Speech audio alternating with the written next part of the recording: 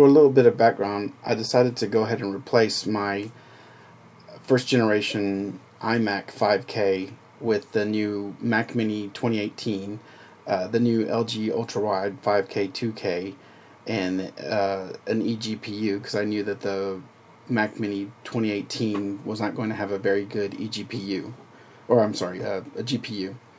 I didn't know much about eGPUs other than they were kind of new at the end of the previous Mac OS, and they were going to be supported in Mojave. So I just went up to open up Amazon, and somebody had mentioned that I had read on a board that for the price of the Blackmagic eGPUs, you can get a Vega 64 in an eGPU. So I went to Amazon and just search there for the Vega 64 with my intention of getting a Vega 64 and an eGPU. And what came up was the package here with the ASUS Radeon Vega 64 and an eGPU Razer Core X. So both those packages together for $950. So that seemed like a pretty good deal and what I was looking for and everybody was talking about. And a little bit more than the Blackmagic eGPU, but less than the eGPU Pro. So I was like, okay. The Razer Core X had an impeccable build, but it was incredibly loud, and it was very big, as in a space hog. It had one fan. It had fans on one side that blew all the time on the power supply, and on the other side a vent for whenever the fans needed to blow on the card. It never blew that much, except whenever I was playing the card on a video game or something like that. So the way that I was connected, the configuration I was running, I hadn't bought the 2018 Mac Mini yet because it wasn't out. So I connected it to my 2016 MacBook Pro, and it was connected with the Thunderbolt 3 to the eGPU, and then DVI, or the display port, to the LG ultra-wide. And that gave me, I wasn't familiar that much with it, but the resolution that looked the best on that was this 3440 by 1440. But it did look slightly pixelated, which kind of disappointed me, because I thought with a $1,000 setup for the eGPU and the card that I should get like a sharp looking setup. And I wasn't. It was just slightly pixelated. So it was nice. If you run it in its default mode, close to the 2560 by 1080, it looked okay, but everything was gigantic. Large icons and large windows, and if you open up the basic programs, they were like these huge programs. So none of it was looking right.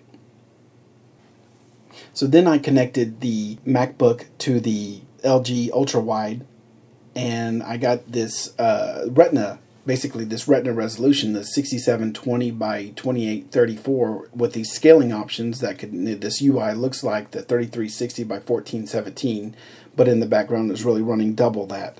But therein lies why I think one of the reasons why this Blackmagic eGPU or the Pro is worth the extra money. Because if you have a Thunderbolt display, you can get that Retina resolution because it has a Thunderbolt out back to or I guess it doesn't matter if it's out or in, but it has a Thunderbolt connection back out to the monitor.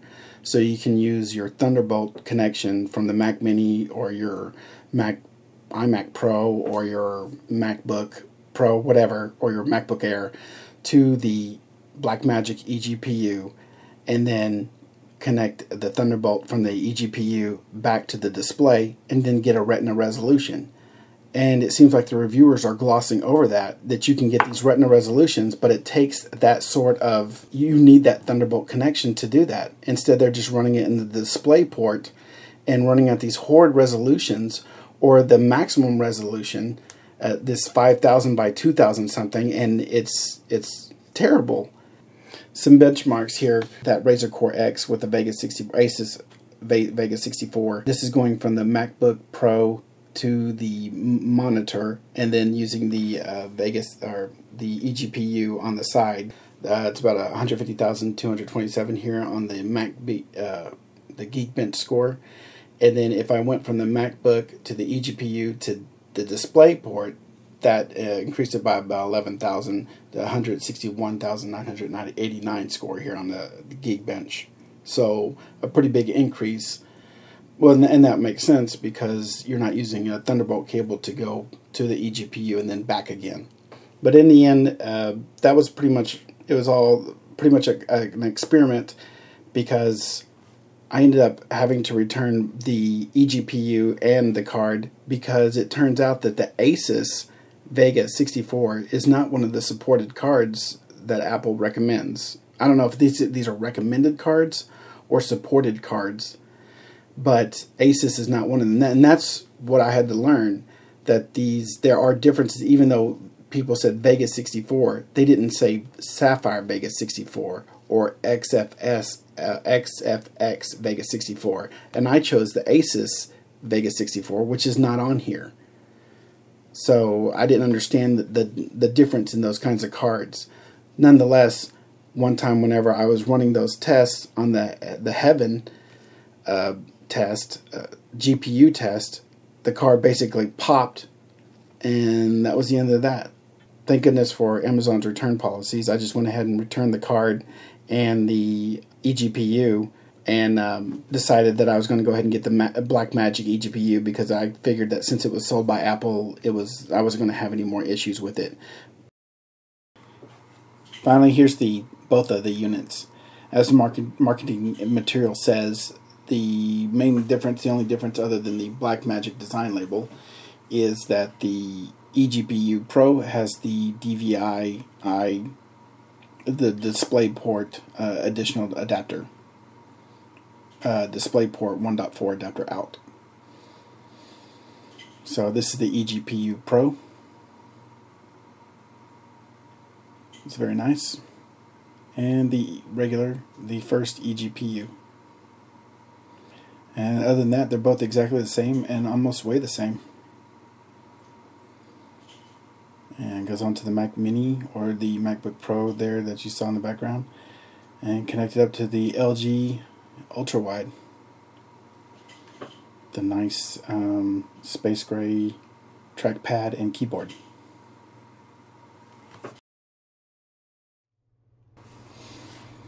Now I'm going to show the Unity Heaven test running the Blackmagic Design eGPU Pro. Nothing fancy, just showing how it runs through this. It runs at about 30 to 40 frames a second. Nothing super fancy. When I ran the Razer Core X through DVI using the Vega 64, this sometimes got up to 90 to 100 frames per second. I'm not a gamer, so I wasn't looking for anything super sweet or 60 frames per second. Now that would have been nice, and kind of expected for $1,200, but nonetheless, it is what it is. It is nice, but that's about it. I don't know how this video is going to encode and how it's going to look once the final product is on the internet, but it's, I'm not, like I said, I'm not a big gamer, and I've already played this before a little bit with the it's probably not a super taxing game, but on the Alien Isolation using the Mac version, and I really enjoyed it. I can't play it too long because I get sick on this monitor. Like I said, I don't play that much, so but it was pretty fun,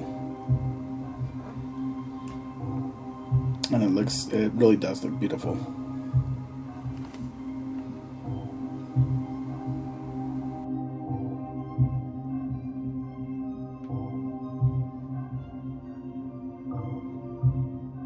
I'm going to do another demonstration, or I'll show the Blackmagic Design eGPU here in a minute, but I wanted to show again how nice it is with the Thunderbolt displayed to the Thunderbolt monitor, and that's right there because of the scaling.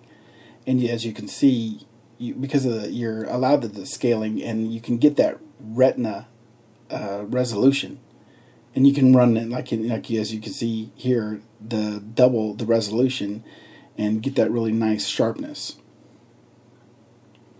But here I'll switch it now. This is over the display port. And with the display port, all I can get is this 1340 by 1440, and this is like, I mean, you can get more, but it's pixelated. And as a friend said to me, he's like, it's okay, and you can use it, but what I see is money lost. It's like, you know, what you could have, and that's what I don't get is why use the display port. Okay, now just kind of see how much of a big difference that the eGPU can make. Here I'm going to show how running the Mac Mini, not using any eGPU, but using its own graphics. And there's a lot of these examples over the internet, but just for completeness of this video, I'm going to go ahead and put it in here. And as you can see, you get about 4 or 5 frames per second. And so here it goes through, yeah, it's running about 4 or 5 frames per second. Now this is running from the Mac Mini to the Thunderbolt display over Thunderbolt. To get this to work on a Mac Mini 2018, you have to set it to, well, at least for the LG Ultra Wide, you have to set the display port to 1.2.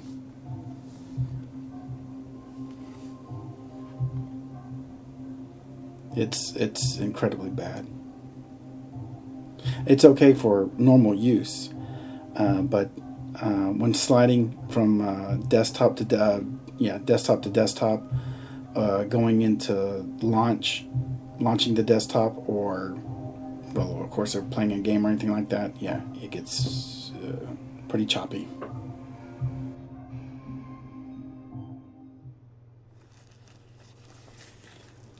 And now here I'll show using the Mac Mini to the Thunderbolt display, but then also on the other bus, the Mac Mini to the eGPU, and telling it the game to prefer using the eGPU, and see if that will speed up the frames per second.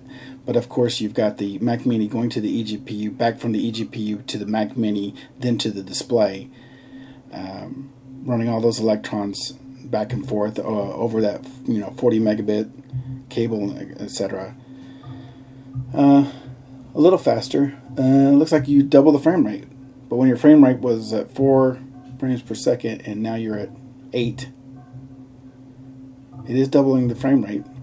This is not using, though, the eGPU Pro. This is just using, right now I still have connected the the original eGPU, the Blackmagic eGPU. Still, yeah, pretty unusable. So the way to go, as you can probably see here, the way to go is from the Mac Mini to the eGPU, then from the eGPU's second Thunderbolt to the Thunderbolt monitor. And that'll be the next test.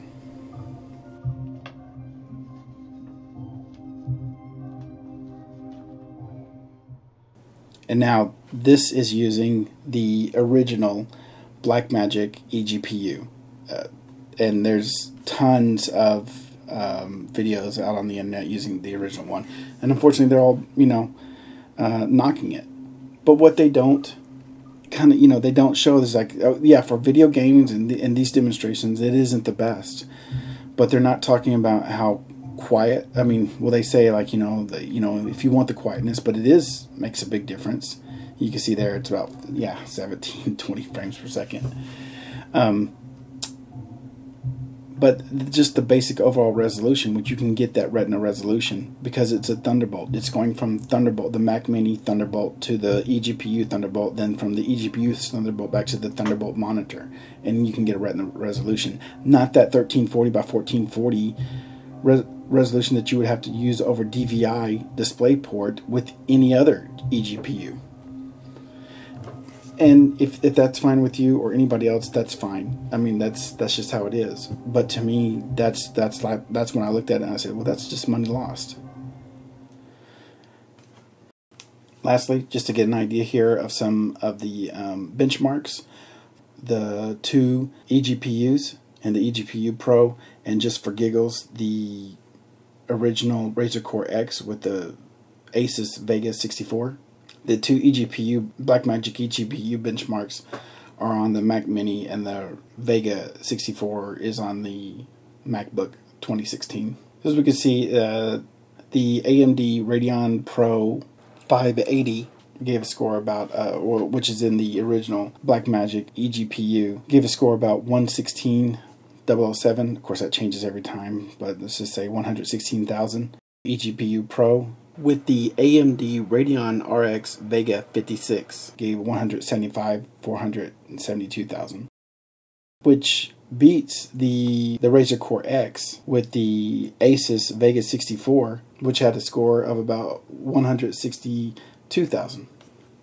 So that kind of surprised me, because even at its best score, which was going from the MacBook Thunderbolt to the eGPU out through DVI, the display port, I didn't think that it would beat the Vega 64, but it was.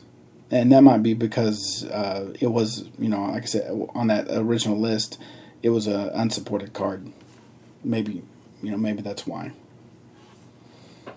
I don't know. If you know, or if you have any ideas, if I've been wrong about something, I don't know. Like I said, I didn't know much about this at the beginning. I'm still learning a lot about it. But if you have any comments or anything like that, please let me know, or corrections. I still want to learn, and let me know. If you made it this far and you watched this whole thing, thanks a lot. All right, bye.